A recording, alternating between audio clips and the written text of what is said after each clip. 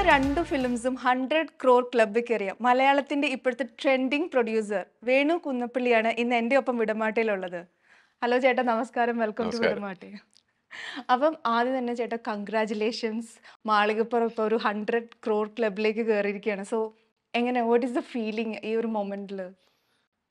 വളരെയധികം സന്തോഷമുണ്ട്. ഒരു സിനിമ എടുക്കുക, അത് നമ്മൾ പ്രതീക്ഷിക്കാത്ത വിജയം കൈവരിക്കുക, ഇപ്പോഴും ഏകദേശം തിയേറ്ററുകളിൽ ഹൗസ്ഫുള്ളായി ഓടുക എന്നൊക്കെ പറയണത് എല്ലാവരുടെ ഒരു ഈ സിനിമയിൽ ഇൻവെസ്റ്റ് ചെയ്യുന്ന ആൾക്കാരുടെ സ്വപ്നങ്ങളാണ്. അതെ. അത് എന്തുകൊണ്ടാണെന്ന് അറിയില്ല. പല സാഹചര്യങ്ങളും ഒത്തു വന്നു കഴിഞ്ഞപ്പോൾ അതങ്ങനെ സംഭവിച്ചു. വളരെയധികം സന്തോഷമുണ്ട്.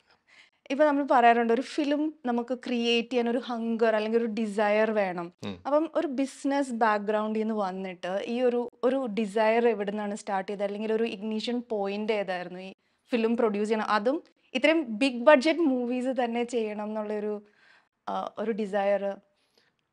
സിനിമയെന്ന് പറയണത് അറിയാലോ, എല്ലാവർക്കും വളരെയധികം മോഹിപ്പിക്കണ ഒരു ഇതാണ് സിനിമയെന്ന് പറഞ്ഞിട്ടുണ്ടെങ്കിൽ. അത് പല ആൾക്കാരും ഏതെങ്കിലുമൊക്കെ രീതിയിൽ സിനിമയുടെ വാർത്തകൾ കേൾക്കാനായിട്ട്, അല്ലെന്നുണ്ടെങ്കിൽ പല രീതിയിലാണ്. ചില ആൾക്കാർ അഭിനയിക്കാൻ വേണ്ടി ചെറുപ്പത്തിലേ ഒടുങ്ങി കഷ്ടപ്പെട്ട് ജീവിതം മുഴുവൻ നടക്കുന്ന ആൾക്കാരെ നമുക്കറിയാം.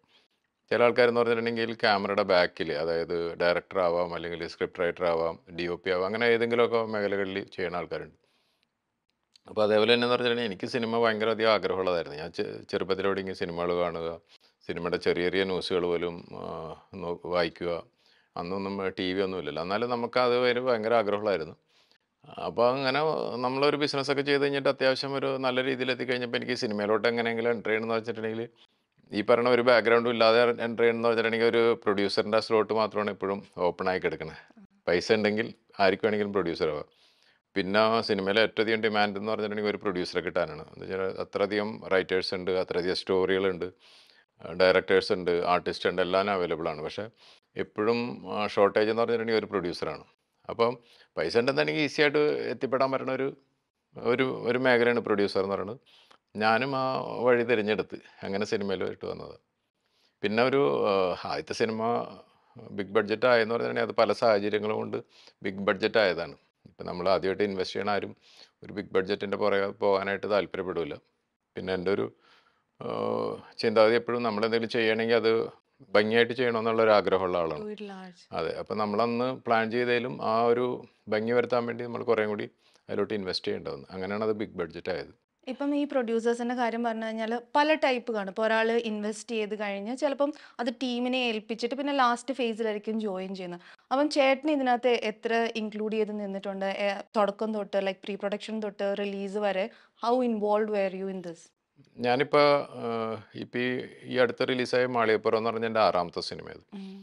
അപ്പം ഞാൻ സാധാരണ ഇതിൽ ചെറിയ സിനിമകളൊക്കെ ആണെന്നുണ്ടെങ്കിൽ ഞാൻ അതിൻ്റെ പുറകെ ഫുൾ ടൈം നിൽക്കാറില്ല. നമ്മുടെ ഈ പ്രൊഡക്ഷനിലുള്ള ആൾക്കാരെ ഏൽപ്പിച്ച് കഴിഞ്ഞിട്ട് ഇടയ്ക്ക് നാട്ടിൽ പോണ സമയത്ത് അതിൻ്റെ റഫ് ഫുട്ടേജ് കാണുക, എന്തെങ്കിലും എൻ്റെ കമൻറ്റ് ഉണ്ടെങ്കിൽ പറയുക, അങ്ങനത്തെ ഒരു ജോലി മാത്രമേ ഞാൻ ചെയ്യാറുള്ളൂ. സ്ക്രിപ്റ്റ് ഞാൻ കറക്റ്റായിട്ട് നോക്കും. അതെനിക്ക് ഇഷ്ടപ്പെട്ട് കഴിഞ്ഞിട്ടുണ്ടെങ്കിൽ മാത്രമേ ഞാൻ സിനിമ ചെയ്യാറുള്ളൂ.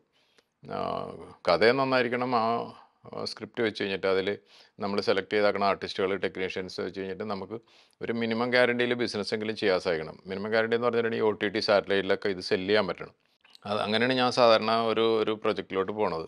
പിന്നെ ഈ നേരത്തെ പറഞ്ഞ മാമാങ്കം, അല്ലെന്നുണ്ടെങ്കിൽ ഇപ്പോൾ ചെയ്തുകൊണ്ടിരിക്കുന്ന 2018, ഇതെല്ലാം ഞാൻ ഫുൾ ഇൻവോൾവ് ചെയ്താക്കുന്ന സിനിമകളാണ്. എന്ന് വെച്ചിട്ടുണ്ടെങ്കിൽ വലിയ ബഡ്ജറ്റാണ്. അപ്പോൾ നമ്മളതിൽ ഫുൾ നമ്മുടെ ഇൻവോൾവ്മെൻറ്റ് വേണം. എസ്പെഷ്യലി അതിൻ്റെ ബഡ്ജറ്റ് കൺട്രോൾ ചെയ്യാനായിട്ട്. എല്ലാ മേഖലകളിലും ഞാൻ അത്യാവശ്യം ഇൻവോൾവ് ചെയ്യാറുണ്ട്. ഈ RRR അല്ലെങ്കിൽ ബാഹുബലി ഒക്കെ പോലത്തെ ഈ ഒരു യൂണിവേഴ്സൽ ഫിലിംസ് ഒക്കെ മലയാളത്തിൽ ചെയ്യാനായിട്ട് പലപ്പോഴും പ്രൊഡ്യൂസേഴ്സ് ഒരു മടി കാണിക്കാറുണ്ട്. അപ്പം ചേട്ടന്റെ ഒരു നിഗമനത്തിൽ എന്തുകൊണ്ടായിരിക്കും അങ്ങനത്തെ ഫിലിംസ് നമ്മൾക്ക് വരാത്തത്? ഈ RRR അല്ലെങ്കിൽ ബാഹുബലി ഇതുപോലത്തെ വലിയ ബഡ്ജറ്റ്, അതായത് ഒരു 200+ ക്രോർ വരുന്ന സിനിമകളൊന്നും കേരളത്തിൽ, അതായത് മലയാളത്തിൽ പ്രൊഡ്യൂസ് ചെയ്ത് കഴിഞ്ഞിട്ടുണ്ടെങ്കിൽ അത്ര ഒരു ബിസിനസ് വൈസ് നല്ല സിനിമകളുണ്ടാക്കാം. പക്ഷേ ബിസിനസ് വൈസ് അത് ഒരിക്കലും എനിക്ക് ഒരു ചാൻസ് ഇല്ലാത്ത സിനിമയാണ് എനിക്ക് തോന്നിയാക്കുന്നത്. എന്താ വെച്ചിട്ടുണ്ടെങ്കിൽ, ഒന്ന്, കേരളത്തിലെ ജനസംഖ്യ ഇത്ര വളരെ കുറവുള്ളൂ മറ്റേ ഭാഷകളായിട്ട് കമ്പയർ ചെയ്യുമ്പോൾ. പിന്നെ മറ്റേ ഭാഷകളിൽ എന്ന് പറഞ്ഞിട്ടുണ്ടെങ്കിൽ അവർ സിനിമ തിയേറ്ററിൽ പോയി കാണുന്ന അത്ര ഒരു സ്വഭാവം നമ്മുടെ ആൾക്കാർക്കില്ല. പിന്നെ തിയേറ്ററുകൾ ഈ ഈ പറയുന്ന സ്റ്റേറ്റിന് കമ്പയർ ചെയ്യുമ്പോൾ എന്ന് പറഞ്ഞിട്ടുണ്ടെങ്കിൽ തിയേറ്ററുകൾ വളരെ കുറവാണ്. ഇങ്ങനത്തെ കുറേ കാര്യങ്ങളുണ്ട്. പിന്നെ അതേപോലെ തന്നെ നമ്മൾ നോക്കുമ്പോൾ ഈ ഓവർസീസ് വിദേശ രാജ്യങ്ങളിൽ പോലും നോക്കുമ്പോൾ എന്ന് പറഞ്ഞിട്ടുണ്ടെങ്കിൽ മലയാളികളുണ്ടെങ്കിലും മലയാളികളുടെ എണ്ണം അവരുടെ ഈ പറയുന്ന ഭാഷകളിലുള്ള ആൾക്കാരുടെ ആയിട്ട് നോക്കുമ്പോൾ എന്ന് പറഞ്ഞിട്ടുണ്ടെങ്കിൽ കൂടുതൽ അവരാണ്. ഇപ്പോൾ എക്സാമ്പിൾ ഞാൻ പറഞ്ഞിട്ടുണ്ടെങ്കിൽ ഒരു മലയാളം പടവും USA സാധാരണ ഔട്ട്റേറ്റ് എടുക്കാറില്ല, ഡിസ്ട്രിബ്യൂഷൻ എന്നുള്ള രീതിയിലാണ്. ഇനി ആരെങ്കിലും ഔട്ട്റേറ്റ് ഒരു മലയാളം പടം എടുക്കുകയാണെങ്കിൽ ചിലപ്പോൾ മാക്സിമം എടുക്കണമെന്ന് പറഞ്ഞിട്ടുണ്ടെങ്കിൽ 10 ലക്ഷം ഇന്ത്യൻ രൂപ, അല്ലെന്നുണ്ടെങ്കിൽ ഒരു 20 ലക്ഷം ഇന്ത്യൻ രൂപ ഒക്കെ ആയിരിക്കും മാക്സിമം എടുക്കുന്നത്. പക്ഷേ ഈ രജനീകാന്തിൻ്റെ വിജയുടെ പടമൊക്കെ എടുക്കുകയെന്ന് പറഞ്ഞിട്ടുണ്ടെങ്കിൽ ഏകദേശം $10 മില്യൺ ഒക്കെയാണ് എടുക്കുന്നത്. ഈവൻ ജപ്പാനിൽ, സിംഗപ്പൂര്, ഓസ്ട്രേലിയ ഒക്കെ. നമ്മുടെ പടങ്ങൾ എടുക്കാനായിട്ട് ആരുമില്ല. നമ്മുടെ പടങ്ങൾ അവർ ഡിസ്ട്രിബ്യൂഷൻ നടത്തുന്നു, അതിൻ്റെ പ്രോഫിറ്റിൻ്റെ ഒരു പെർസെൻറ്റേജ് അവർ എടുക്കുന്നു, ബാക്കി പ്രൊഡ്യൂസറിന് കിട്ടുന്നു. ഇതാണ് ബിസിനസ് ചെയ്യണത്. അപ്പോൾ പിന്നെ ഈ 200 കോടി മുടക്കി കഴിഞ്ഞിട്ടുണ്ടെങ്കിൽ അതിൻ്റെ മാക്സിമം ആ പൈസ എന്ന് പറഞ്ഞിട്ടുണ്ടെങ്കിൽ കേരളത്തിലെ തിയേറ്ററുകളിൽ തന്നെ ഓടണം. കേരളത്തിൽ മാക്സിമം സ്ക്രീൻ എന്ന് പറഞ്ഞിട്ടുണ്ടെങ്കിൽ എനിക്ക് തോന്നുന്ന ഒരു അപ്രോക്സിമേറ്റ്ലി ഒരു 500 തിയേറ്ററൊക്കെ ആയിരിക്കും. ഈ 500 തിയേറ്ററിൽ ഒരു പടം റിലീസാവുകയാണെങ്കിൽ ഒരുമിച്ച് എന്തായാലും ഒരിക്കലും 500 തിയേറ്ററിൽ റിലീസ് ചെയ്യില്ല, വേറെ അതിനിടയ്ക്ക് പടങ്ങളുണ്ടാവും. അപ്പോൾ ഒരു 300-350 തിയേറ്ററുകളിൽ പടം റിലീസായി ഹൗസ് ഫുള്ളായി ഓടിക്കഴിഞ്ഞാൽ തന്നെ ഏകദേശം പ്രൊഡ്യൂസറിന് ഒരു ദിവസം കിട്ടാൻ പോകണമെന്ന് പറഞ്ഞിട്ടുണ്ടെങ്കിൽ മാക്സിമം വന്നു കഴിഞ്ഞിട്ടുണ്ടെങ്കിൽ ഒരു 2.5 അല്ലെങ്കിൽ 3 crore ആയിരിക്കും കിട്ടാൻ പോകണം. അപ്പോൾ 200 കോടി മുടക്കിയവൻ ആ പൈസ കിട്ടണമെങ്കിൽ എത്ര നാൾ കേരളത്തിൽ ഓടിക്കും? അപ്പോൾ അത് ഇമ്പോസിബിളാണ്. പക്ഷേ ഹിന്ദിയൊക്കെ എന്ന് പറഞ്ഞിട്ടുണ്ടെങ്കിൽ റിലീസാവണമെന്ന് പറഞ്ഞിട്ടുണ്ടെങ്കിൽ 5000-6000 തിയേറ്ററുകളിൽ റിലീസാവുന്നു, അത്യാവശ്യം ഹൗസ്ഫുള്ളാവുന്നു. അപ്പോൾ ഫസ്റ്റ് ഡേ തന്നെ 100 കോടി എന്ന് പറയുന്നത് ചിലപ്പോൾ ഒരു 15 അല്ലെങ്കിൽ 20 crore കിട്ടുന്നു 10 ദിവസം കൊണ്ട് മതി. അപ്പോൾ എൻ്റെ ഒരു കാഴ്ചപ്പാടിൽ എന്ന് പറഞ്ഞിട്ടുണ്ടെങ്കിൽ കേരളത്തിൽ ഒരു മലയാളത്തിൽ നിന്ന് ഇങ്ങനത്തെ ഒരു വലിയ ബഡ്ജറ്റ് പടങ്ങൾ ഈ അടുത്ത ഒരു സമീപ ഭാവിയിൽ വരാനുള്ള ചാൻസ് വളരെ വളരെ കുറവാണ്. ഇല്ലെന്നുണ്ടെങ്കിൽ മലയാളത്തിൽ എടുത്തു കഴിഞ്ഞിട്ട് അതേപോലെ തന്നെ പാൻ ഇന്ത്യൻ എല്ലാ ലാംഗ്വേജിലും ഇത് ഇറക്കാനായിട്ടുള്ള അങ്ങനത്തെ ഒരു സബ്ജക്റ്റും അങ്ങനത്തെ ആർട്ടിസ്റ്റുകളും അങ്ങനത്തെ ടെക്നീഷ്യൻസൊക്കെ വന്നാൽ ചിലപ്പോൾ സംഭവിക്കാതിരിക്കാം. പക്ഷേ ഇപ്പം അതിനുള്ള ചാൻസ് വളരെ കുറവാണ്. ഇപ്പം നമ്മൾ പണ്ടത്തെ കാലഘട്ടം എടുത്തു കഴിഞ്ഞാൽ നമുക്ക് പ്രൊഡ്യൂസേഴ്സിന്റെ പേരിൽ മലയാളം ഇൻഡസ്ട്രി അറിയപ്പെടുന്ന ഒരു കാലം ഉണ്ടായിരുന്നു. ലൈക്ക് പി സുബ്രഹ്മണ്യം ആയാലും ടി വാസുദേവൻ സാർ, ഉദയം സ്റ്റുഡിയോസ്. അപ്പം ചേട്ടന് തോന്നുന്നുണ്ട് ഇനി ഒരു കാലഘട്ടം വരുമ്പോൾ അതുപോലെ തന്നെ പ്രൊഡ്യൂസേഴ്സിന്റെ പേരിൽ മലയാളം സിനിമ അറിയപ്പെടും, അല്ലെങ്കിൽ അങ്ങനെ അറിയപ്പെടണം എന്ന് തോന്നാറുണ്ടോ? അതിനുള്ള യാതൊരു സാധ്യതയും ഞാൻ കാണുന്നില്ല സമീപ ഭാവിയിൽ. എന്ന് വെച്ചിട്ടുണ്ടെങ്കിൽ ഇപ്പോൾ പ്രൊഡ്യൂസർ ആരാണെന്ന് പോലും ആൾക്കാർ ശ്രദ്ധിക്കുന്നില്ല. ആർട്ടിസ്റ്റ് ബേസാണ് സിനിമ എന്ന് പറഞ്ഞിട്ടുണ്ടെങ്കിൽ. ഒരു ആർട്ടിസ്റ്റ്, മെയിനായിട്ട് ആർട്ടിസ്റ്റ്, അത് കഴിഞ്ഞിട്ടുണ്ടെങ്കിൽ വന്നത് ഡയറക്ടർ. ഇത് മാത്രമാണ് ആൾക്കാർ ശ്രദ്ധിക്കുന്നത്. ഇപ്പോൾ ഒരു ഫേമസ് ഡയറക്ടർ അല്ലെങ്കിൽ ആക്ടർ അല്ലെന്നുണ്ടെങ്കിൽ ഫേമസ് ഡയറക്ടർ ആണെങ്കിൽ പോലും ആ സിനിമ ശ്രദ്ധിക്കും. ഇവർ രണ്ടുപേരും അത്ര ശ്രദ്ധിക്കപ്പെടാത്ത ആൾക്കാരാണെങ്കിൽ മാത്രമാണ് പിന്നെ ബാലൻസിലോട്ട് പോകുന്നത്. അപ്പോൾ അങ്ങനത്തെ സിനിമകൾ എന്ന് പറഞ്ഞിട്ടുണ്ടെങ്കിൽ സാധാരണ പറയണത് ഒരു ലോ ബഡ്ജറ്റ് പടമാണ്, പുതുമുഖങ്ങളുടെ പടമാണ് എന്നൊക്കെ പറഞ്ഞു കഴിഞ്ഞിട്ട് നമ്മളിപ്പോൾ കാണാം എല്ലാ ഫ്രൈഡേയും അങ്ങനത്തെ ഇഷ്ടംപോലെ സിനിമകൾ വന്നിട്ടുണ്ട്, ആരും ശ്രദ്ധിക്കണില്ലെന്ന് തന്നെ ഉള്ളത്. പണ്ട് കാലത്തൊക്കെ എന്ന് പറഞ്ഞിട്ടുണ്ടെങ്കിൽ ആ പ്രൊഡ്യൂസറിന് അത്ര പവർ ഉണ്ടായിരുന്നു. അപ്പോൾ അതുകൊണ്ട് അവരെടുക്കും. ഒന്നാം കാര്യം എന്ന് പറഞ്ഞാൽ സിനിമകൾ തന്നെ വളരെ കുറവായിരുന്നു. പിന്നെ സിനിമകളുടെ പരസ്യം ബാക്കിയുള്ള കാര്യങ്ങളിലെല്ലാം എന്ന് പറഞ്ഞിട്ടുണ്ടെങ്കിൽ പ്രൊഡ്യൂസറിൻ്റെ മാക്സിമം ഹൈലൈറ്റ് ചെയ്ത് ഈ കാലഘട്ടത്തിലെ പോലെ ഈ സോഷ്യൽ മീഡിയ ഒന്നും ഇല്ലാത്തൊരു കാലഘട്ടങ്ങളായിരുന്നല്ലോ. അപ്പോൾ ഇപ്പോൾ വന്നപ്പോൾ എന്ന് പറഞ്ഞാൽ സോഷ്യൽ മീഡിയയാണ് ഒരു സിനിമനെ മാക്സിമം പ്രൊമോട്ട് ചെയ്തുകൊണ്ടിരിക്കുന്നത്. അപ്പോൾ അങ്ങനെ വന്നു കഴിഞ്ഞപ്പോൾ മാക്സിമം ഇതെല്ലാം മെയിൻ ആക്ടർ അല്ലെങ്കിൽ ആക്ട്രസ്, ഡയറക്ടർ, ഇവരെ മാത്രമാണ് ഈ സോഷ്യൽ മീഡിയ ഹൈപ്പ് കൊടുത്തു കഴിഞ്ഞിട്ട് ചെയ്യണത്. പ്രൊഡ്യൂസറിനെ സത്യം പറഞ്ഞിട്ടുണ്ടെങ്കിൽ മൈൻഡ് ചെയ്യണത് തന്നെ ഇല്ല. അപ്പോൾ അത് ഫ്യൂച്ചറിലായി കഴിഞ്ഞിട്ടുണ്ടെങ്കിൽ അതിനുള്ളൊരു സാധ്യതയൊക്കെ വളരെ കുറവാണ്. പിന്നെ ഒരു പൈസ ഇൻവെസ്റ്റ് ചെയ്യണ ഒരു പ്രൊഡ്യൂസറിനെ സംബന്ധിച്ചെന്ന് പറഞ്ഞിട്ടുണ്ടെങ്കിൽ അവൻ ആ കാര്യത്തിൽ അത്ര ശ്രദ്ധിക്കണില്ല. എന്ന് വെച്ചിട്ടുണ്ടെങ്കിൽ അതുകൊണ്ട് ഒരു ഫെയിം കിട്ടണമെന്നാണ് ആൾക്കാരുണ്ടാവുമായിരിക്കാം. നമുക്ക് തന്നെ അറിയാം, ചില പ്രൊഡക്ഷൻ കമ്പനിയുടെയൊക്കെ എന്ന് പറഞ്ഞാൽ അവരുടെ ഏതൊരു ചെറിയ പോസ്റ്റ് ആണെങ്കിൽ പോലും ആ പ്രൊഡ്യൂസറിൻ്റെ തല ഏതെങ്കിലും ഒരു കോർണറിൽ വെച്ച് കഴിഞ്ഞിട്ട് വന്ന ആൾക്കാർക്ക് ഇഷ്ടം പോലെ ഉണ്ടാവുമായിരിക്കാം. പക്ഷെ അതുകൊണ്ട് അതൊരു തെറ്റാണെന്ന് മോശമാണെന്ന് ഒരിക്കലും ഞാൻ പറയില്ല. നമ്മൾ കാശ് മുടക്കി കഴിഞ്ഞിട്ട് ഇത്രയധികം റിസ്ക് മീൻസ് എന്ന് പറഞ്ഞു കഴിഞ്ഞാൽ ഈ ബാക്കി ഏത് ബിസിനസ് ആണെന്നുണ്ടെങ്കിലും നമ്മൾ ഇൻവെസ്റ്റ് ചെയ്ത് വെച്ചിട്ടുണ്ടെങ്കിൽ നമുക്കൊരു അറ്റ്ലീസ്റ്റ് ഒരു അസറ്റ് എന്തെങ്കിലും ഉണ്ടാവും, എന്തെങ്കിലും ഒരു സാധനം ഉണ്ടാവും, കുറച്ചെങ്കിലും പ്രഡിക്റ്റബിൾ ആയിരിക്കും. അതെ. ഇതെന്ന് പറഞ്ഞാൽ ഒന്നുമില്ല. പണ്ടാകുമ്പോൾ എന്ന് പറഞ്ഞിട്ടുണ്ടെങ്കിൽ ഒരു പെട്ടി എങ്ങനെ ഉണ്ടാവുമായിരുന്നു, ഫിലിമിൻ്റെ ഒരു വലിയ പെട്ടി ഉണ്ടായി. ഇപ്പോൾ അത് പോയി കഴിഞ്ഞിട്ട് ഒരു ചിപ്പായി. ഇപ്പോൾ ആ ചിപ്പും പോയി കഴിഞ്ഞിട്ട് ഇപ്പോൾ എല്ലാം ഓൺലൈനിലായി. അങ്ങനത്തെ ഒരു അതായത് അപ്പോൾ ഒരു സിനിമ പൊട്ടി ഇതായി കഴിഞ്ഞിട്ടുണ്ടെങ്കിൽ അതിൽ നിന്നൊന്നും തിരിച്ചു കിട്ടണില്ല, കംപ്ലീറ്റ് ആയിട്ട് വാഷ് ഔട്ടാണ് വേണം. അപ്പോൾ ഞാൻ പറഞ്ഞു വെച്ചിട്ടുണ്ടെങ്കിൽ അത്ര വലിയ റിസ്ക്കാണ് ഒരു പ്രൊഡ്യൂസർ എടുക്കുന്നത്. അപ്പോൾ ആ പ്രൊഡ്യൂസർ അങ്ങനെ അവന് കുറച്ച് ഫെയിമാ അല്ലെന്നുണ്ടെങ്കിൽ അവൻ്റെ കുറച്ച് പേര് കാണണമെന്ന് വിചാരിക്കണമെങ്കിൽ അതൊരു തെറ്റൊന്നുമില്ല. പക്ഷേ അങ്ങനെ ശ്രദ്ധിക്കപ്പെടാതെ വീണ് പ്രൊഡ്യൂസർ. ചിലപ്പോൾ ഏതെങ്കിലുമൊക്കെ വരിക സിനിമ ഒരു നല്ല ഏറ്റവും ബെസ്റ്റ് സിനിമ എന്നൊക്കെ പറഞ്ഞിട്ടുണ്ടെങ്കിൽ ചിലപ്പോൾ അവന് ഈ പറയുന്ന സ്റ്റേജിൽ കയറിയിട്ട് ഒരു അവാർഡ് മേടിക്കാൻ പറ്റും. അല്ലാതെ ഓരോരുത്തരും ഇപ്പോൾ നിങ്ങൾക്ക് തന്നെ അറിയാം, നിങ്ങൾ ഇൻ്റർവ്യൂ നടത്തുമ്പോഴൊക്കെ ഒരു പ്രൊഡ്യൂസറിനേക്കാൾ കൂടുതൽ താല്പര്യം എന്ന് പറഞ്ഞാൽ അതിലെ ഹീറോയിൻ ഡയറക്ടറാണ്. അത് ഏറ്റവും കഴിഞ്ഞിട്ട് മാത്രമാണ് പ്രൊഡ്യൂസറിനെ നിങ്ങൾക്ക് ഇൻ്റർവ്യൂ ചെയ്യാൻ താല്പര്യമുള്ളൂ. അതാണ് ഇപ്പോഴത്തെ ഒരു അത് മാറിയിരിക്കാം, കുറേ കഴിയുമ്പോൾ മാറിയിരിക്കാം, പക്ഷേ ഒരു നിയർ ഫ്യൂച്ചറിൽ ഐ ഡോണ്ട് തിങ്ക്. അപ്പോൾ നമ്മൾ ഫിലിം എടുക്കും. അപ്പോൾ മാളികപ്പുറം എടുത്താൽ തന്നെ ഒരു ഫിലിമിലെ കാസ്റ്റിനെ ഡിസൈഡ് ചെയ്യുന്ന ഡയറക്ടർ ആയിരിക്കുമോ അതോ പ്രൊഡ്യൂസേഴ്സ് ആയിരിക്കുമോ? സാധാരണ രീതിയിൽ അത് ഡയറക്ടറും പിന്നെ റൈറ്ററും കൂടിയാണ് ഈ ഇത് ചെയ്യണത്. പിന്നെ അതിൽ മെയിൻ ആക്ടർ ഇത്ര ഒരു പവർഫുൾ ആണെന്ന് എനിക്ക് എപ്പോഴും പുള്ളി പറയും. ഇപ്പോൾ ഒരു ഹീറോയിൻ ഒരാളെ ചെയ്യണമെങ്കിൽ ചിലപ്പോൾ പുള്ളി പറയും അത് വേണ്ട, ഇന്ന ആൾ ചെയ്യും എന്ന് വെച്ചിട്ടുണ്ടെങ്കിൽ കുറച്ച് കംഫർട്ടബിൾ ആയിരിക്കും. പിന്നെ ആ റോളിന് പറ്റിയതാണെന്ന് പുള്ളിക്ക് തോന്നണമെന്നുണ്ടെങ്കിൽ നമ്മൾ അങ്ങനെ ചെയ്യാറുണ്ട്. അപ്പോൾ അവർ പ്രൊഡ്യൂസർ സാധാരണ പ്രൊഡ്യൂസറിൻ്റെ അടുത്ത് ആരെങ്കിലുമൊക്കെ വന്ന് പറയുകയാണെങ്കിൽ ഒരു റെക്കമെൻഡേഷൻ എന്നുള്ള രീതിയിൽ പറയാറുള്ളൂ. പിന്നെ ഇപ്പോൾ ആരെങ്കിലും ഇഷ്ടപ്പെടാത്ത ഒരാളുണ്ടെന്നുണ്ടെങ്കിൽ ചിലപ്പോൾ ഞാനിപ്പോൾ സിനിമയിൽ ഏതെങ്കിലുമൊക്കെ, അതായത് മുൻകാല സിനിമകളിൽ എനിക്ക് എന്തെങ്കിലുമൊക്കെ രീതിയിൽ അത്ര ഒരു എന്താ പറയുക ഒരു നല്ല റിലേഷൻ അല്ല, ഏതെങ്കിലും നമുക്ക് ഏതെങ്കിലും രീതിയിൽ ബുദ്ധിമുട്ടുണ്ടാക്കിയാക്കുന്ന ആൾക്കാരൊക്കെ ആണെങ്കിൽ ഞാൻ എൻ്റെ ഈ സിനിമയിലൊക്കെ വരുന്ന സമയത്ത് ഞാൻ ലിസ്റ്റ് നോക്കി ഉണ്ടെന്നുണ്ടെങ്കിൽ ഞാൻ പറയും കട്ട് ചെയ്തോളാം പറയും. അത് നമ്മൾ പറഞ്ഞു കഴിഞ്ഞാൽ അങ്ങനെ തന്നെയാണ്. പക്ഷേ ഞാനിപ്പോഴും പോയി കഴിഞ്ഞിട്ട് ഇന്നാളെ വെക്കണമെന്ന് പറയാറില്ല. എൻ്റെ അടുത്ത് ആരെങ്കിലും വന്നു കഴിഞ്ഞിട്ട് ചില പറയും ഇങ്ങനെ ഒരു ചാൻസ് ആണെന്ന് പറഞ്ഞാൽ ഞാൻ ഡെഫിനറ്റ്ലി ചെയ്യാറുണ്ട്. അല്ലാതൊന്നും ഞാൻ അത്ര അതിൽ ഇത് ചെയ്യാറില്ല. പിന്നെ ബഡ്ജറ്റിൻ്റെ ഇതിൽ വരുന്ന സമയത്തെന്ന് പറഞ്ഞിട്ടുണ്ടെങ്കിൽ ചില ആൾക്കാർ പൈസ കൂടുതൽ വയ്ക്കുകയാണെങ്കിൽ പറയും കട്ട് ചെയ്ത് കഴിഞ്ഞിട്ട് വേറെ ആൾക്കാർ വെക്കുന്നു. അത് സ്ഥിരമായിട്ട് ഞാൻ ചെയ്യണ കാര്യങ്ങളാണ്. ഇപ്പം മാളികപ്പുറത്തിന്റെ കേസ് നമ്മൾ എടുത്തു കഴിഞ്ഞു കഴിഞ്ഞാൽ ഉണ്ണിമുകുന്ദൻ ഏതൊരു ഫേസിലാണ് ഇതിൽ എൻ്റർ ആയത്? ലൈക്ക് ഉണ്ണിയാണ് ഈ ക്യാരക്ടർ ചെയ്യാം, അയ്യപ്പൻ എന്നുള്ള ഈ ഒരു ക്യാരക്ടർ ചെയ്യാമെന്ന് ഡിസൈഡ് ചെയ്തത്? ഈ മാളികപ്പുറം എന്ന് പറഞ്ഞിട്ടുണ്ടെങ്കിൽ ഏകദേശം 4 വർഷം ആയിട്ട് ഇങ്ങനെ പല പ്രൊഡ്യൂസേഴ്സിൻ്റെ അടുത്തും അതേപോലെ തന്നെ പല ആക്ടേഴ്സിൻ്റെ അടുത്തും എല്ലാം എത്തിയേക്കണ ഒരു പ്രൊജക്റ്റാണ്. അപ്പോൾ ഇതൊന്നും എനിക്കറിയില്ലായിരുന്നു. ഇത് 4 വർഷമായിട്ട് ഇതിങ്ങനെ ഓടിക്കൊണ്ടിരിക്കുന്ന ഒരു സബ്ജക്റ്റാണെന്ന് എനിക്കറിയില്ലായിരുന്നു. ഓ, അപ്പോൾ എൻ്റെ അടുത്ത് ഈ പറയണ ഈ കഴിഞ്ഞ 22 ഓഗസ്റ്റിലാണ് എൻ്റെ അടുത്ത് വന്നു കഴിഞ്ഞിട്ട്, ഞങ്ങൾ എറണാകുളത്തുള്ള സമയത്താണ് എൻ്റെ അടുത്ത് വന്നു കഴിഞ്ഞിട്ട് ഒരു കഥ പറയണം. ഞാൻ സാറിന് ചെല്ലുമ്പോഴേക്ക് അഭിലാഷ് അല്ലേ? അഭിലാഷ് വന്നു കഴിഞ്ഞിട്ട് കുറേ കഥകൾ ഇങ്ങനെ കേൾക്കാറുണ്ട്. അപ്പോൾ അതിൻ്റെ ഒരു മിക്കതും ഒരു 90% നമ്മൾ പകുതിയൊക്കെ എത്തുമ്പോൾ തന്നെ നമുക്ക് ഏകദേശം മനസ്സിലാവും, ഒഴിവാക്കാറുണ്ട്. അപ്പോൾ ഇത് കേട്ട് കഴിഞ്ഞപ്പോൾ എന്ന് പറഞ്ഞിട്ടുണ്ടെങ്കിൽ എനിക്കൊരു ഭയങ്കര രസമായിട്ട് തോന്നി. അപ്പോൾ അന്ന് ഫാമിലി എൻ്റെ കൂടെ ഉണ്ടായിരുന്നു, ഞങ്ങൾ ഒരുമിച്ചിരുന്നിട്ട് കേട്ടു.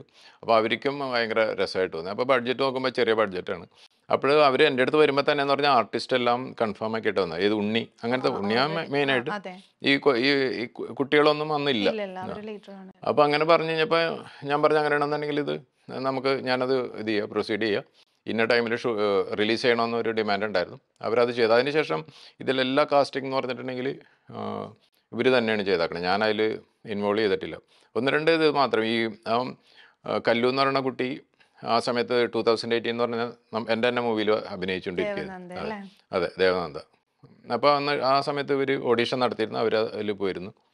പിന്നെ അതേപോലെ തന്നെ പിഷാരടിയുടെ എടുക്കുന്ന സമയത്ത് എൻ്റെ അടുത്ത് ഡിസ്കസ് ചെയ്തിരുന്നു. അപ്പോൾ പിഷാരടിനെ ശരിക്കും നമ്മൾ 2018 കാസ്റ്റ് ചെയ്യുകയും പിന്നെ അതിന് ശേഷം എന്തൊരു ഇത് വന്നു കഴിഞ്ഞപ്പോൾ തൽക്കാലം പുള്ളിയായിട്ട് ഒരു നല്ല റിലേഷൻ ഉള്ളതാണ്. അപ്പോൾ നമുക്ക് പുള്ളിയുടെ അടുത്ത് അങ്ങനത്തെ ഒരു ഇതുണ്ടായിരുന്നു, ഒരു ഒബ്ലിഗേഷൻ ഉണ്ടായിരുന്നു. നമ്മൾ പറഞ്ഞു കഴിഞ്ഞിട്ട് പുള്ളി പോയതാണല്ലോ. അപ്പോൾ നമ്മൾ ഇത് വന്നു കഴിഞ്ഞപ്പോൾ ഞാൻ പറഞ്ഞു അവിടെ പിഷാരടിനെ എന്ന് പറയണ്ട, അങ്ങനെ ചെയ്തു. മാളികപ്പുറത്തിന്റെ കാര്യം എടുത്തു കഴിഞ്ഞാൽ അറിയാം, മമ്മൂക്ക ഇതിനകത്ത് നല്ല ഇൻവോൾവ് ആയിരുന്നു. എന്ന് വെച്ചാൽ പോസ്റ്റർ റിലീസ് ചെയ്തത് മമ്മൂക്കയാണ്. പിന്നെ ഇതിന്റെ എല്ലാം പ്രസ് മീറ്റിലും ഈ ആക്ടേഴ്സിനെ തന്നെ എൻകറേജ് ചെയ്യാനായിട്ട് പലതവണ ആൾ എത്തിയിട്ടുണ്ടായിരുന്നു. അപ്പോൾ ചേട്ടനും മമ്മൂക്കയും തമ്മിലുള്ള ഒരു റിലേഷൻഷിപ്പ് എങ്ങനെയാണ്? ഇതിൽ ഈ മാളികപ്പുറത്തിൽ ആൻഡോ ജോസഫ് എന്ന് പറഞ്ഞാൽ എൻ്റെ ഒരു പാർട്ണറാണ്. ഞാനാണത് ഇൻവെസ്റ്റ് ചെയ്താക്കണത്. പക്ഷേ ആൻഡോ ജോസഫാണ് ബാക്കി എല്ലാ കാര്യങ്ങളും ചെയ്യണതും. ഈ മൂവി എൻ്റെ അടുത്ത് കൊണ്ടുവന്നതെല്ലാം ആൻഡോ. അപ്പോൾ ആൻഡോ ജോസഫും മമ്മൂക്കായിട്ടുള്ള ബന്ധം അറിയാമല്ലോ. പുള്ളിയുടെ ഒരു സന്തത സഹചാരി എന്ന് പറയാം, എവിടെ പോകുമ്പോഴും ഇത് ചെയ്യുന്നതാണ്. പിന്നെ എൻ്റെ ഫസ്റ്റ് ഫിലിമിൽ മാമാങ്കത്തിൽ ഇത്ര ബഡ്ജറ്റ് വന്ന പടത്തിലാണ് ഹീറോ മമ്മൂക്കായിരുന്നു. അപ്പോൾ അന്ന് തുടങ്ങി ഞാൻ മമ്മൂക്കായിട്ടൊരു നല്ലൊരു റിലേഷൻ കീപ്പ് ചെയ്യുന്നുണ്ട്. പുള്ളി എന്നെ സ്ഥിരമായിട്ട് വിളിക്കുക അങ്ങനത്തെ ഒന്നുമില്ല. എന്തെങ്കിലും ആവശ്യമുണ്ടെങ്കിൽ പോവുക, പുള്ളിയുടെ വീട്ടിൽ പോകാറുണ്ട്, കാണാറുണ്ട്, ഇതുണ്ട്. അപ്പം ഞങ്ങളുടെ രണ്ടുപേരുടെയും ഇങ്ങനെ റിലേഷൻ മമ്മൂക്കായിട്ടുള്ളതുകൊണ്ട് നമ്മുടെ ഒരു പടം വന്നപ്പോൾ അത് പുള്ളിയുടെ ഒരു സ്വന്തം പടം പോലെ എല്ലാ കാര്യത്തിലും നമ്മൾ നേരത്തെ കണ്ടതുപോലെ അല്ല, നമുക്ക് നല്ല ആക്റ്റീവായിട്ട് തന്നെ ഈ അതെ film- അതെ അത് ഈ റിലേഷൻ്റെ പുറത്താണ്. Yes. റിലേഷൻ്റെ പുറത്താണ്. അല്ലെങ്കിൽ മമ്മൂക്ക് ഇത്ര തിരക്ക് പിടിച്ച ആള് സ്ഥിരമായിട്ട് ഷൂട്ടിംഗ് നടന്നുകൊണ്ടിരിക്കുന്നു.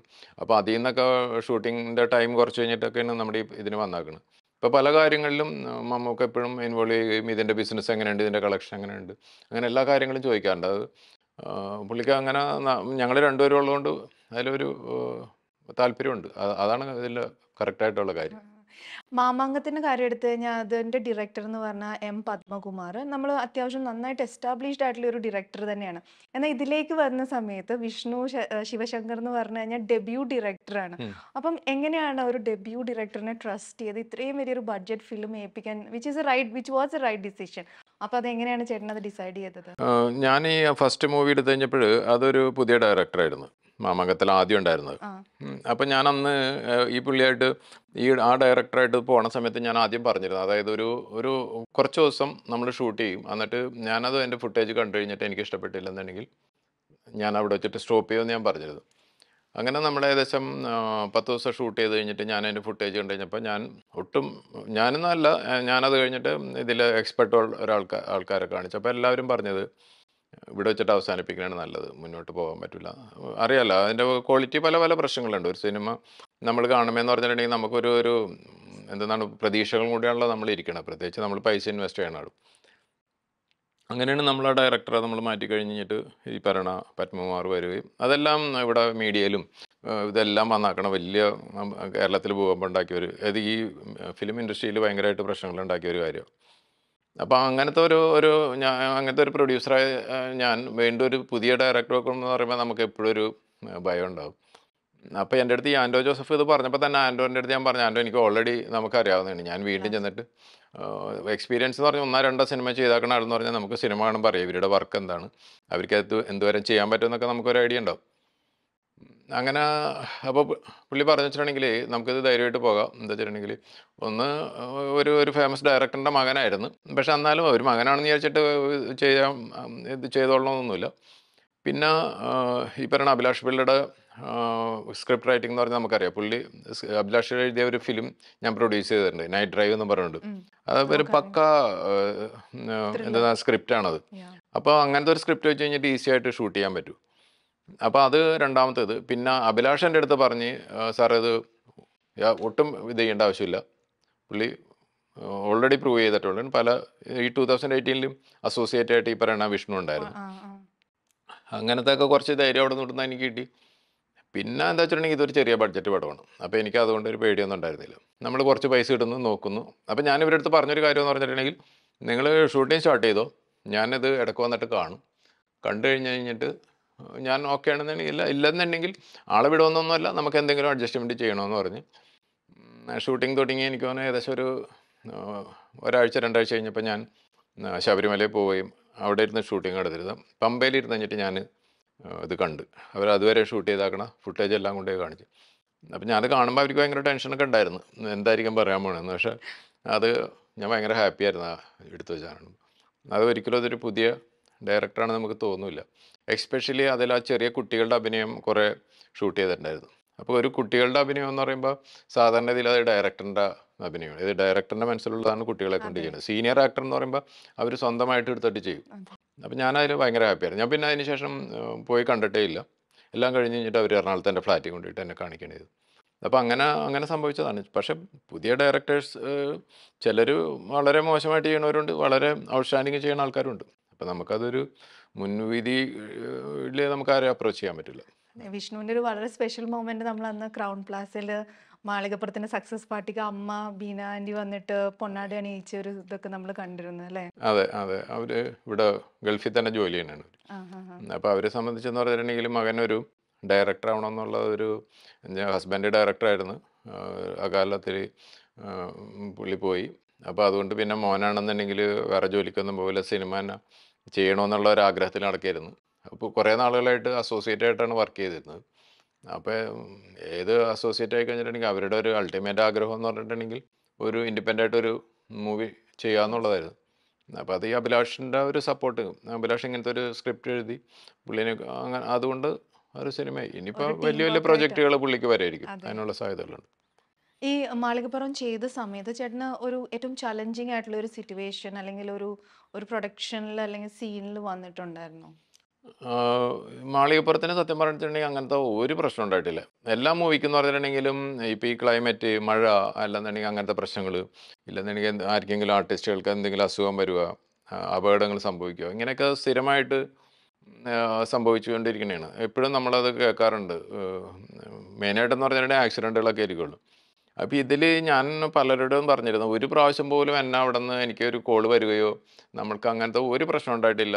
ഈവൻ ബഡ്ജറ്റ് പോലും എന്ന് പറഞ്ഞിട്ടുണ്ടെങ്കിൽ നമ്മൾ പ്ലാൻ ചെയ്ത ഏകദേശം അതേ ബഡ്ജറ്റിൽ തന്നെ നമ്മൾ തീർക്കാൻ സാധിച്ച് കംപ്ലീറ്റ് ആയിട്ട് എന്തോ ഒരു ഒരു ബ്ലെസ്സിങ് ഉണ്ടായിരുന്നു ആ പടത്തിന്.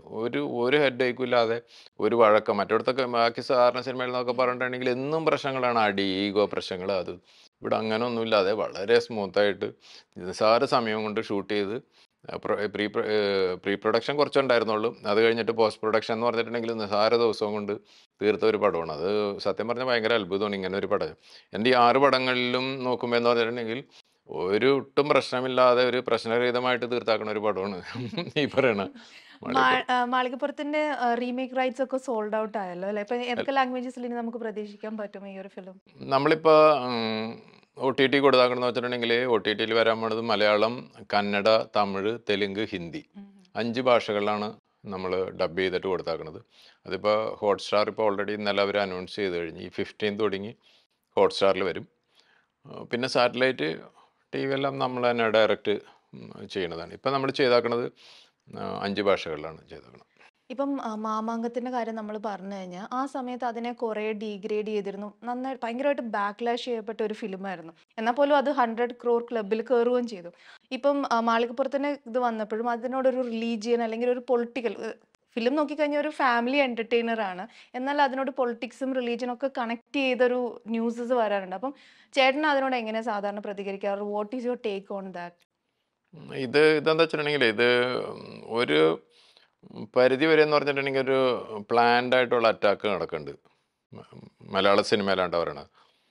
പിന്നെ എനിക്ക് തോന്നുന്നു ലോകത്തെ ഏതെങ്കിലും ഒരു ഭാഷകളിൽ ഇതേപോലെ ഈ ഡീഗ്രേഡിങ് അല്ലെന്നുണ്ടെങ്കിൽ ഇതൊന്നും നടക്കണ്ടെന്ന് എനിക്ക് വളരെയധികം സംശയമുള്ളതാണ്. എന്ന് വെച്ചിട്ടുണ്ടെങ്കിൽ നമ്മൾ സോഷ്യൽ മീഡിയയിൽ നമ്മളും അത്യാവശ്യം ആക്റ്റീവാണല്ലോ.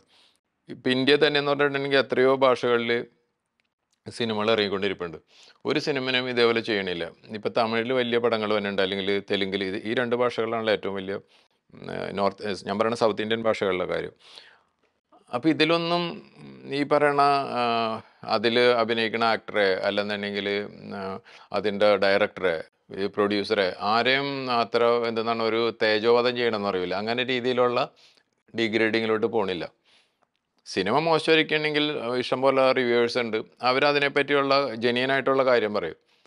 കേരളത്തിൽ അങ്ങനെയല്ല. ആ പ്രൊഡ്യൂസറിൻ്റെ വീട്ടിലിരിക്കണ അവൻ്റെ അച്ഛനെ അപ്പൂപ്പനെ വരെയും ചീത്ത പറഞ്ഞളയും, മനസ്സിലായില്ലേ? പിന്നെ അതേപോലെ തന്നെ ഡയറക്ടറെ ചീത്ത പറയും, അതിൽ അഭിനയിച്ചാക്കണവനെ ചീത്ത പറയും. അപ്പോൾ എന്ന് പറഞ്ഞിട്ടുണ്ടെങ്കിൽ ഇത് അങ്ങനെ എന്തുകൊണ്ടാണെന്ന് അറിയില്ല. അത് ശരിക്കും ഞാൻ എൻ്റെ ഫ്രണ്ട്സിനോടൊക്കെ പറഞ്ഞിട്ടുണ്ട്. അതായത് എൻ്റെയൊക്കെ ചെറുപ്പത്തിൽ എന്ന് പറഞ്ഞിട്ടുണ്ടെങ്കിൽ നമ്മൾ ഈ അമ്പലങ്ങളുടെ ചുമരുകൾ, ചെറിയ ചെറിയ വഴികളുടെ ചുമരുകൾ, പള്ളികളുടെ ചുമരുകളിലൊക്കെ പോകുമ്പോൾ എന്ന് പറഞ്ഞാൽ നിറയെ ഇങ്ങനെ ഈ വെള്ളച്ചമരകളാണെന്നുണ്ടെങ്കിൽ ഈ ചെങ്കല്ലുണ്ടല്ലോ, ചെങ്കല്ലുകൊണ്ട് ഇങ്ങനെ നിറയെ എഴുതി വെച്ചിട്ടുണ്ട്. അതായത് നാട്ടിലുള്ള ആൾക്കാരെ മുഴുവൻ തെറി പറയുക, മനസ്സിലായില്ലേ? അപ്പം എൻ്റെ വീട്ടിൽ നിന്നൊക്കെ പോണ വഴികളിൽ എൻ്റെ അടുത്ത് അച്ഛനമ്മയും പറയും, നീ 2 സൈഡിലുള്ളതൊന്നും വായിക്കരുത്, സ്ട്രേറ്റ് പോകണം. അപ്പം അത് പറയണോണ്ട് നമ്മൾ ഫുള്ള് വായിച്ചു. അപ്പോൾ അന്ന് എഴുതിയിരുന്ന ആ ചെമരി കാണുന്ന സാധനങ്ങൾ ഇപ്പം നോക്കണമെന്നുണ്ടെങ്കിൽ ഫേസ്ബുക്കിൽ നമ്മൾ കാണുവാണ്. അപ്പം അതിൻ്റെ ഒരു ഭാഗം ഈ സിനിമ എടുക്കണ മലയാളത്തിലുള്ള എല്ലാവരെയും കിട്ടിക്കൊണ്ടിരിപ്പുണ്ട്. അതാണ് ഈ ഡീഗ്രേഡിങ് എന്നുള്ള രീതിയിൽ വരുന്നത്. മിക്കവരും സിനിമ പോലും കാണുന്നില്ല. എവിടെയെങ്കിലും ഒരെണ്ണം കണ്ടു കഴിഞ്ഞാൽ പിന്നെ തുടങ്ങിക്കൊണ്ടിരിക്കുകയാണ്. അപ്പോൾ അത് ഒന്നും നിർത്താൻ സാധിക്കില്ല, അതിങ്ങനെ കൂടിക്കൊണ്ടിരിക്കും. അതിൻ്റെ ഇടയിലൊക്കെ ഇതേപോലെ സിനിമ എടുക്കുക, ചിലപ്പോൾ അതിനെ ഡീഗ്രേഡ് ചെയ്യും. എന്നാലും നല്ല സിനിമ, ഒരു ഔട്ട്സ്റ്റാൻഡിങ് സിനിമയാണെങ്കിൽ വിജയിക്കും. ഇപ്പോൾ ഏറ്റവും വലിയ എക്സാമ്പിളാണ് ഈ പറയണ മാളികപ്പുറം എന്ന് പറയുന്നത്. അങ്ങനെ ഇപ്പോൾ അതിനുശേഷം ഇറങ്ങിയാക്കണം 1-2 സിനിമകൾ നല്ലതാണ്. അപ്പം ഞാൻ പറഞ്ഞതെന്ന് വെച്ചിട്ടുണ്ടെങ്കിൽ ഒരു നല്ല സിനിമയാണെന്നുണ്ടെങ്കിൽ അതിനെ ഒരിക്കലും നശിപ്പിക്കാൻ പറ്റില്ല. പിന്നെ മാമാങ്കത്തിനെ പറ്റിയെന്ന് പറഞ്ഞിട്ടുണ്ടെങ്കിൽ, മാമാങ്കത്തിൽ ഞാൻ പറഞ്ഞല്ലോ കുറേ അല്ലാത്ത ഇഷ്യൂസ് എല്ലാം ഉണ്ടായിരുന്നു. അപ്പോൾ അതുകൊണ്ട് ഒരു വിഭാഗം ജനങ്ങൾ തന്നെ ആ പടത്തിനെതിരായി. ഒരു ഡയറക്ടറെ മാറ്റുക, അല്ലെന്നുണ്ടെങ്കിൽ അതിൽ വേറെ ഇങ്ങനത്തെ കാര്യങ്ങളൊക്കെ ഉണ്ടായിരുന്നു.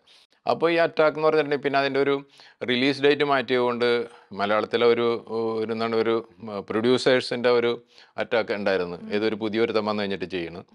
പിന്നെ ഒരു അസൂയ എന്ന് പറയുന്ന സാധനം ഉണ്ടായിരുന്നു അവിടെ, ശരിക്കും പറഞ്ഞിട്ടുണ്ടെങ്കിൽ. അപ്പോൾ ഇതെല്ലാം കൂടി ചേർന്നിട്ടുള്ളൊരു അറ്റാക്കും നമുക്ക് കിട്ടിയിരുന്നു. അതുകൊണ്ട് ഒരു പരിധി വരെ നമുക്ക് അതിനെ നമ്മളുടെ ബിസിനസ്സിനെ എഫക്റ്റ് ചെയ്തിട്ടുണ്ട്. എന്നാലും കാര്യമായിട്ടൊന്നും എഫക്റ്റ് ആയിട്ടില്ല. അപ്പോൾ ഇത് സംഭവിച്ചുകൊണ്ടിരിക്കുകയാണ്. അപ്പോൾ പല ആൾക്കാരും അന്ന് പറയുമായിരുന്നു ഈ പടം എനിക്ക് ഭീകരമായ നഷ്ടം വന്ന്. ഞാൻ അത് കഴിഞ്ഞിട്ട് ബുക്ക് വിറ്റ് നടക്കുകയാണെന്ന് പറഞ്ഞ ആൾക്കാരുണ്ട്. UK എനിക്കൊരു ഷോപ്പുണ്ട്, ആ, ഈ ടെക്സ്റ്റൈലുണ്ട്. ആ, അപ്പോൾ ഞാൻ അവിടെയൊക്കെ പോകുമ്പോൾ അതിൻ്റെ കൗണ്ടറിൽ ഇരിക്കാറുണ്ട്. ആ, ഞാൻ അപ്പോൾ ആ ഫോട്ടോ ഒക്കെ എടുത്തിട്ട് കഴിഞ്ഞിട്ട് ഞാനിപ്പോൾ ടെക്സ്റ്റൈലിൽ ജോലി ചെയ്യണമെന്ന് പറയുന്ന ആൾക്കാർ ആ, നമ്മളിതൊക്കെ ആ, ആ ഒരു സെൻസിൽ എടുക്കണുള്ളൂ. അത്ര സീരിയസ് ആയിട്ടൊന്നും എടുക്കണില്ല. അപ്പോൾ ഇതൊക്കെ സംഭവിച്ചുകൊണ്ടിരിപ്പുണ്ട്. പക്ഷേ ഡീഗ്രേഡിംഗ് എന്ന് പറഞ്ഞിട്ടുണ്ടെങ്കിൽ ഒരു ആക്ഷേപത്തിലോട്ട് അല്ലെന്നുണ്ടെങ്കിൽ ഒരു പരിഹാസത്തിലോട്ട് പോകാതെ ഒരു സിനിമനെ കറക്റ്റായിട്ട് റിവ്യൂ ചെയ്യണമെങ്കിൽ അതൊരു നല്ലതാണ്. ആൾക്ക് ഹെൽത്തി അറിയാൻ ക്രിറ്റിസിസം. പറ്റും ഒരാൾ അതെ. സിനിമ കാണുന്നേക്കുമ്പോൾ ഒരു മുൻവിധിയോട് കൂടി പാസ്സായിരിക്കും. പക്ഷേ അതിനെ നശിപ്പിക്കണമെന്നുള്ള രീതിയിൽ പോകണമെന്ന് പറഞ്ഞിട്ടുണ്ടെങ്കിൽ അത് അത്ര ഒരു നല്ലതല്ല, ഒരു തെറ്റായ ഇതാണ്. ഇതിൻ്റെ പുറയിലുള്ള ഒരു പെയിൻ എന്ന് പറയുന്നതുണ്ടല്ലോ, എത്രയോ അധികം പൈസ എവിടെയൊക്കെ അധ്വാനിച്ച് കഴിഞ്ഞിട്ടാണല്ലോ. ഇത് എവിടെന്നെങ്കിലും മോഷ്ടിച്ചുകൊണ്ട് വന്നിട്ട് ഒരു സിനിമ എടുക്കുകയാണെങ്കിൽ അതിനെ ഡീഗ്രേഡ് ചെയ്ത് നശിപ്പിക്കുന്നത് അങ്ങനെയല്ല. നമ്മൾ എത്രയോ അധ്വാനിച്ച് കഴിഞ്ഞിട്ട് പൈസ ഉണ്ടാക്കിയിട്ടാണ് ചെയ്യുന്നത്. പിന്നെ നമ്മൾ മാത്രമല്ല, ഒരു സിനിമ എന്ന് പറഞ്ഞിട്ടുണ്ടെങ്കിൽ ചുരുങ്ങിയത് ഒരു 150 200 ആൾക്കാരെങ്കിലും ഇൻവോൾവ് ആണ്. എത്രയോ ഇൻവോൾവ് ചെയ്യുന്നുണ്ട്. അപ്പോൾ അവരുടെ ഒരു ജീവിതമാണ് ശരിക്കും പറഞ്ഞത്. അപ്പോൾ ഇത് ഇങ്ങനെയെല്ലാം ചെയ്യുമ്പോൾ ഇവരെ മൊത്തം നിരുത്സാഹപ്പെടുത്തുന്ന രീതിയിലുള്ള ഡീഗ്രേഡിംഗ് എന്ന് പറഞ്ഞിട്ടുണ്ടെങ്കിൽ അത് ഭയങ്കര വിഷമമുണ്ടാക്കുന്ന ഒരു കാര്യമാണ് ശരിക്കും പറഞ്ഞത്. ബുക്കിന്റെ കാര്യം പറഞ്ഞപ്പോൾ ചേട്ടൻ ഇപ്പം ഷാർജ ബുക്ക് ഫെയറിൽ ഒരു ബുക്ക് റിലീസ് ചെയ്തിട്ടുണ്ടായിരുന്നു അല്ലേ, വിക്ടോറിയ 18. വിക്ടോറിയ 18 അത് എന്താണ്, അതിന്റെ കണ്ടന്റ് എന്തായിരുന്നു അത്? വിക്ടോറിയ 18 എന്ന് പറഞ്ഞിട്ടുണ്ടെങ്കിൽ ഞാൻ ഒരു വർഷത്തിൽ ഒരു 3-4 കഥകൾ വെച്ച് കഴിഞ്ഞിട്ട് FBയിൽ പോസ്റ്റ് ചെയ്യണ ഒരാളാണ്. അപ്പോൾ എൻ്റെ കുറേ ഫോളോവേഴ്സ്, എൻ്റെ കുറേ ഫ്രണ്ട്സ് അങ്ങനെയുള്ളവരൊക്കെ സ്ഥിരമായിട്ട് വായിക്കുകയോ ഷെയർ ചെയ്യുകയൊക്കെ ചെയ്യണതാണ്. അപ്പോൾ ഇവരൊക്കെ എൻ്റെ അടുത്ത് പറയും എന്തുകൊണ്ട് ഇതൊരു ബുക്കാക്കിക്കൂടാ എന്ന് പറഞ്ഞപ്പോഴാണ് ഞാനും ആലോചിച്ചത്, ശരി ഒരു ആക്കണത് നല്ലതായിരിക്കും എന്ന് തോന്നിയത്. ഇൻസ്പയർഡ് ആയിട്ടുള്ള കഥകളാണോ അത് ചേട്ടന്റെ ലൈഫിൽ നടക്കുന്നത്, അതോ അല്ല, ഇമാജിൻ? ഞാനത് എഴുതിയാക്കണക്കാരെന്ന് പറഞ്ഞിട്ടുണ്ടെങ്കിൽ എൻ്റെ ഒരു ഡയറി കുറിപ്പ് പോലെ എഴുതിയാക്കണാണ്. ഓക്കെ. എല്ലാം അതില ഒരു കഥ ഒഴിച്ച് ബാക്കി 14 കഥകളിലെ നായകൻ എന്ന് പറഞ്ഞാൽ ഞാനാണ്. എനിക്ക് സംഭവിച്ചു, ഞാനിങ്ങനെ യാത്ര ചെയ്യുന്ന സമയത്ത് ആ രീതിയിലാണ് എഴുതിയാക്കണത്. അപ്പോൾ പല ആൾക്കാരും ഇപ്പോഴും വിചാരിച്ചതെന്ന് വെച്ചിട്ടുണ്ടെങ്കിൽ എനിക്ക് അങ്ങനെയൊക്കെ സംഭവിച്ചു എന്നുള്ളതാണ്. പക്ഷെ അതെല്ലാം ഈ പറയണ ഒന്നും ആക്ച്വലി നടന്നാക്കണ കാര്യങ്ങളല്ല, എല്ലാം ഫിക്ഷനാണ് കംപ്ലീറ്റ്. ഫിക്ഷൻ. അപ്പം ഞാൻ ഈ സ്ഥിരം ഒരു ഫ്രീക്വൻ്റ് ആയിട്ട് ആഫ്രിക്കയിൽ ട്രാവൽ ചെയ്യുന്ന ആളാണ്. അപ്പോൾ ആഫ്രിക്കയിൽ വെച്ച് ഒരാളെ തട്ടിക്കൊണ്ടുപോകുക, കിഡ്നാപ്പ് ചെയ്യുക, അത് കഴിഞ്ഞിട്ട് വർഷങ്ങളോളം അതിൽ കിടക്കുക, അത് കഴിഞ്ഞിട്ട് ഓർമ്മകളും കാഴ്ചയൊക്കെ നഷ്ടപ്പെട്ടതിട്ട് അതിൽ നിന്ന് രക്ഷപ്പെട്ടു പോകും. അങ്ങനത്തെ കുറേ പലരും അത് വായിച്ചു കഴിഞ്ഞിട്ട് പൊട്ടിക്കരയൊക്കെ ചെയ്തിട്ടാണ്. പലരും എൻ്റെ അടുത്ത് ചോദിച്ചിട്ടുണ്ട് നിങ്ങൾ അങ്ങനത്തെ ഒരു സ്ഥിതിയിൽ എങ്ങനെ ഇങ്ങനെ എത്തി എന്നൊക്കെ ചോദിക്കുന്ന ആൾക്കാരൊക്കെ ഉണ്ട്. അപ്പോൾ അതുകൊണ്ട് വളരെ ആൾക്കാർക്കൊരു അത്ര ഇഷ്ടം തോന്നിയ കഥകളായതുകൊണ്ട് ഞാനതിനെ പ്രസിദ്ധീകരിച്ചത്. ഇനി അടുത്ത ഇൻലൈൻ പ്രൊഡക്ഷൻ റിലീസ് ആവാനായിട്ട് വെയിറ്റ് ചെയ്തിരിക്കുന്ന ഫിലിംസ് എന്ന് പറഞ്ഞാൽ ചാവേറും 2018 അല്ലെ. ഇത് എനിക്ക് തോന്നുന്നു ചാവേറ് നമ്മുടെ ആവറേജ് ബഡ്ജറ്റ് ആണെങ്കിൽ 2018 ഹൈ ബഡ്ജറ്റ് മൂവി തന്നെയാണ് അല്ലെ. ജൂഡ് ആന്റണി പ്രൊഡ്യൂസ് ചെയ്യുന്നത്. നമുക്ക് എന്നാ അതിന്റെ റിലീസ് എന്നത്തേനായിരിക്കും? നമ്മളിപ്പോൾ പ്ലാൻ ചെയ്താക്കണത് ചാവേറ് ഒരു ഏപ്രിൽ ലാസ്റ്റ് ആകുമ്പോഴേക്കും റിലീസ് ചെയ്യാനാണ് പ്ലാൻ ചെയ്യണത്. ടിനു പാപ്പച്ചനാണ് അതിൻ്റെ ഡയറക്ടർ, അതിൽ ചാക്കോച്ചനാണ് അതിൻ്റെ മെയിൻ ആക്ടർ. പിന്നെ 2018 എന്ന് പറയുന്നത് ഒരു മെയ് 2nd വീക്കോടുകൂടി റിലീസ് ചെയ്യും. അപ്പോൾ തിയേറ്റർ ബുക്കിംഗ് ഒക്കെ ഓൾറെഡി കഴിഞ്ഞതാണ്. അതൊരു മൾട്ടി കാസ്റ്റാണ്, അത്യാവശ്യം ബഡ്ജറ്റ്. ബിഗ് ബഡ്ജറ്റ് ഞാൻ ഒരിക്കലും പറയില്ല, എന്ന് വെച്ചിട്ടുണ്ടെങ്കിൽ ആൾക്കാർക്ക് ബിഗ് ബഡ്ജറ്റ് എന്ന് പറഞ്ഞൊരു സൈസ് പുച്ഛമാണ് ഇപ്പം, മനസ്സിലായില്ല. അതുകൊണ്ട് എല്ലാവരും ചോദിക്കുമ്പോൾ ഞാൻ പറയും അത്യാവശ്യം ബഡ്ജറ്റ് ആയിട്ടുണ്ട്, അത് എത്ര ബഡ്ജറ്റ് ആണെന്നൊന്നും പറഞ്ഞ്. കാരണം അതിന്റെ പ്രസ് റിലീസിന്റെ സമയത്ത് പറയുന്നുണ്ടായിരുന്നല്ലോ, ലൈക്ക് സെറ്റ് ഒക്കെ കംപ്ലീറ്റ്ലി ക്രിയേറ്റ് ചെയ്തു. കാരണം ആ ഒരു ഫ്ലഡിന്റെ സെറ്റ് ഒക്കെ ക്രിയേറ്റ് ചെയ്യണമായിരുന്നു ജൂഡ് ആന്റണി. അതെ, അല്ല അതെന്താ വെച്ചിട്ടുണ്ടെങ്കിൽ ഈ 2018 എന്നാണ് സിനിമയുടെ ടൈറ്റിൽ. ഞാൻ 2018 നടന്ന വെള്ളപ്പൊക്കമാണ് സിനിമയുടെ ഒരു മെയിൻ വെള്ളപ്പൊക്കത്തിൽ കൂടിയാണ് പോണത്. അപ്പം നമ്മളത് ഒരു റിയലിസ്റ്റിക് ആയിട്ട് ചെയ്യണമെന്നുണ്ടെങ്കിൽ ഈ പറയുന്ന വെള്ളപ്പൊക്കം, വീടുകളെല്ലാം വെള്ളത്തിൽ മുങ്ങിയത് വെച്ചിട്ടുണ്ടെങ്കിൽ ഇത് ആൾക്കാരെ പറ്റിക്കാൻ പറ്റില്ല. എല്ലാവരും കേരളത്തിലൊരു നല്ല ഭാഗം ജനങ്ങൾ അനുഭവിച്ചാക്കണ ഒരു കാര്യമാണ്. അപ്പോൾ അവരുടെ തലയിലുള്ള കാര്യം നമ്മൾ വേറെ രീതിയിൽ കഴിഞ്ഞ് കഴിഞ്ഞാൽ പടം എപ്പോൾ പൊട്ടിയെന്ന് ചോദിച്ചാൽ മതി. അപ്പോൾ നമ്മൾ ചെയ്യുന്ന വെച്ചിട്ടുണ്ടെങ്കിൽ ഒരു വലിയ അത് എന്താണ് ഷൂട്ട് ചെയ്തത് ഞാൻ പറയണില്ല, എന്നാലും ഒരു വലിയ ടാങ്ക്, നമുക്ക് ചിന്തിക്കാൻ പറ്റാത്ത ടൈപ്പ് ഒരു ടാങ്ക് ഇട്ട് അതിൽ ഇതൊക്കെ ചെയ്തിട്ട് അങ്ങനെ കുറേ കാര്യങ്ങൾ ചെയ്തിട്ടാണ് ആ സിനിമ ഷൂട്ട് ചെയ്താക്കുന്നത്. എനിക്ക് വളരെ ഇൻട്രസ്റ്റിംഗ് ആയിട്ട് തോന്നിയൊരു കാര്യം, ഭയങ്കര ക്യാച്ച് ആയിട്ട് തോന്നുന്നത്, മാളികപ്പുറത്തിന്റെ നമ്മൾ പ്രൊഡ്യൂസേഴ്സിൽ നോക്കിക്കഴിഞ്ഞാൽ പ്രിയ വേണു എന്ന് നമുക്ക് പേര് കാണാൻ പറ്റും, ചേട്ടൻ്റെ വൈഫിന്റെ. സോ നമ്മളെപ്പോഴും വിമൻ പ്രൊഡക്ഷൻസിലേക്ക് വരിക, മലയാളം ഇൻഡസ്ട്രിയിലേക്ക് വരിക, സുപ്രിയ മേനോൻ പോലെ വരിക. അപ്പം നമുക്ക് ഇനിയും കൂടുതൽ ചേച്ചിയുടെ ഫിലിംസ് ഒക്കെ എക്സ്പെക്ട് ചെയ്യാൻ പറ്റുമോ?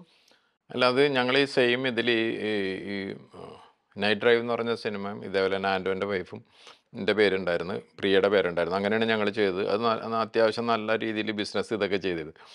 അപ്പം എൻ്റെ അടുത്ത് എല്ലാവരും പറഞ്ഞ് വൈഫിൻ്റെ പേര് വെച്ച് കഴിഞ്ഞിട്ടുണ്ടെങ്കിൽ രാശിയാണ്. സിനിമ എന്ന് പറഞ്ഞ ഒരു അന്ധവിശ്വാസത്തിൻ്റെ ഒരു ഭയങ്കര ഒരു മേഖലയാണ് സിനിമ എന്ന് പറയുന്നത്. അപ്പോൾ എൻ്റെ അടുത്ത് പറഞ്ഞപ്പോൾ ഞാൻ ആലോചിച്ചു, ഓക്കെ അങ്ങനെയാണ് ഈ വെക്കുന്നത്. അപ്പോൾ ഇപ്പം എൻ്റെ അടുത്ത് പറഞ്ഞു വെച്ചിട്ടുണ്ടെങ്കിൽ 2018 നിങ്ങളുടെ പേര് മാറ്റി, ചാവേറിൽ നിങ്ങളുടെ പേര് മാറ്റി കഴിഞ്ഞിട്ട് പ്രിയയുടെ പേര് വെക്കുന്നൊക്കെ. അപ്പം ഞാൻ ആലോചിച്ചത് ശരിയാണ്, അങ്ങനെ മാറ്റിയാലാന്ന് ഇങ്ങനെ വിചാരിച്ചുകൊണ്ടിരിക്കുന്ന ഒരു സമയം. ഇപ്പൊ ഫാമിലി വൈസ് പറഞ്ഞ ചേട്ടൻ ഇവിടെ ദുബായിലാണ് സെറ്റിൽ ആയിരിക്കുന്നത് അല്ലേ? അതെ അതെ, ഞാനൊരു 30 വർഷമായിട്ട് ഇവിടെ ദുബായിൽ. 2 കുട്ടികള്. 2 പേര്. എന്ത് ചെയ്യുന്നു? പിള്ളേർ എന്ത് ചെയ്യുന്നു? കാവ്യ ഇപ്പൊ മൂത്താളുടെ പേര് കാവ്യ എന്നാണ്. കാവ്യയുടെ പേരിലാണ് ഈ Kavya productions, UK shop Kavya silks and saris, USA അതും കാവ്യ തന്നെയാണ്, എല്ലാം ചെയ്യണം. കാവ്യ ഇപ്പൊ BBA കഴിഞ്ഞ് കഴിഞ്ഞിട്ട് ഒരു കമ്പനിയിൽ ഇന്റേൺഷിപ്പിന് പോകണം. മോൻ 3ാം ക്ലാസ്സിൽ പഠിക്കണം. അതാണ് നമ്മുടെ കുടുംബം. ഇപ്പൊ നമുക്ക് വേണുചേട്ടൻ്റെ കാര്യം പറഞ്ഞാൽ പ്രൊഡ്യൂസർ എന്നുള്ള രീതിയിൽ നമുക്ക് അറിയാം. അപ്പൊ അതിനപ്പുറം ശരിക്കും പറഞ്ഞാൽ എന്താണ് ചേട്ടൻ ചെയ്യുന്നത്? ബിസിനസ്, ഈ സിനിമ എന്ന് പറഞ്ഞിട്ടുണ്ടെങ്കിൽ ഞാൻ നേരത്തെ പറഞ്ഞില്ലേ, ഒരു പാഷനായിട്ട് വന്നതാണ്. ഏത് സിനിമയിലോട്ട് എടുത്ത് ചാടാനായിട്ടുള്ള ഒരു ആഗ്രഹം കൊണ്ട് അങ്ങനെ വന്നതാണ്. എൻ്റെ ശരിക്കും എന്ന് പറഞ്ഞിട്ടുണ്ടെങ്കിൽ ഞാൻ ഒരു ഓട്ടോമൊബൈൽ എഞ്ചിനീയറിംഗ് ബാക്ക്ഗ്രൗണ്ട് ഉള്ള ആളാണ്. അപ്പോൾ എൻ്റെ ഒരു മെയിൻ ബിസിനസ് എന്ന് പറഞ്ഞിട്ടുണ്ടെങ്കിൽ ഓട്ടോമൊബൈൽ സ്പെയർ പാർട്സിൻ്റെ ട്രേഡിങ്, ഹോൾസെയിൽ ഇതാണ്. പിന്നെ അതുപോലെ തന്നെ ലൂബ്രിക്കൻ്റ് ഓയിൽ ഉണ്ടല്ലോ, ഓട്ടോമൊബൈൽ റിലേറ്റഡ് ആണ്. അതിൻ്റെ ഫാക്ടറി ഉണ്ട്, ഷിപ്പിംഗ് ഉണ്ട്, ടെക്സ്റ്റൈൽ ഉണ്ട്. പിന്നെ ആഫ്രിക്കയിൽ കുറേ ബിസിനസ്സുകളുണ്ട്. പിന്നെ നാട്ടിൽ ഇപ്പോൾ ലാലേട്ടൻ താമസിക്കണം എന്ന് പറഞ്ഞാൽ നമ്മളുടെ അറിയപ്പെടുന്നത്. അപ്പോൾ അങ്ങനത്തെ കൺസ്ട്രക്ഷൻ ഉണ്ട്. പിന്നെ ഊട്ടിയിൽ എനിക്ക് പ്രൊജക്റ്റുകളുണ്ട്. ഇങ്ങനത്തെ കുറേ ബിസിനസ് ചെയ്യണോണ്ട് സിനിമ ഇങ്ങനെ നമ്മൾ ചെയ്തു പോകും. ഈ ഇത്രയും ബിസിനസ് സക്സസ്ഫുള്ളി റൺ ചെയ്യുന്നതിന് എന്തെങ്കിലും ഇൻപുട്ട്, ലൈക്ക് മോണിറ്ററി അല്ല ഞാൻ ഉദ്ദേശിക്കുന്നത്, അതല്ലാതെ ബിസിനസ്സിൽ എന്തെങ്കിലും ഒരു എലിമെന്റ് ഫിലിംസിൽ ഹെൽപ്പ് ചെയ്തിട്ടുണ്ടോ? ഈ പ്രൊഡക്ഷനിൽ ചേട്ടനെ ഹെൽപ്പ് ചെയ്തിട്ടുണ്ടോ? ശരിക്കും ഹെൽപ്പ് ചെയ്തിട്ടുണ്ട്. എന്താ വെച്ചിട്ടുണ്ടെങ്കിൽ, ഒന്നെന്ന് പറഞ്ഞിട്ടുണ്ടെങ്കിൽ ആരും വിശ്വസിക്കരുത് എന്നുള്ളൊരു ഇതുണ്ട് ബിസിനസ്സിൽ, മനസ്സിലായില്ലേ? അപ്പോൾ അത് ഞാൻ വളരെ ഭംഗിയായിട്ട് ആൾക്കാരുടെ അടുത്ത് വളരെ ചിരിച്ചും ഇതൊക്കെ സംസാരിക്കുമെന്നുണ്ടെങ്കിൽ അതും എപ്പോഴും എൻ്റെ മനസ്സിലുണ്ട്.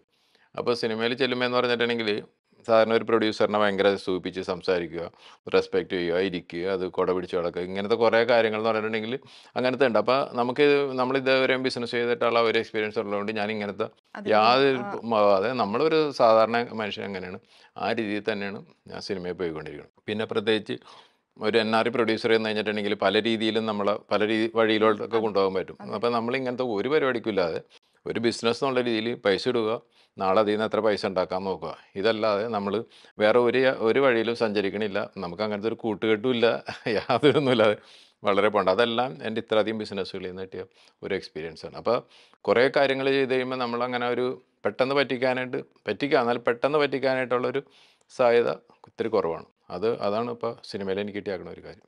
അപ്പം ചേട്ടാ ഇത്രയും നേരം വിശേഷങ്ങളൊക്കെ പങ്കുവച്ചതിന് താങ്ക് യു സോ മച്ച്.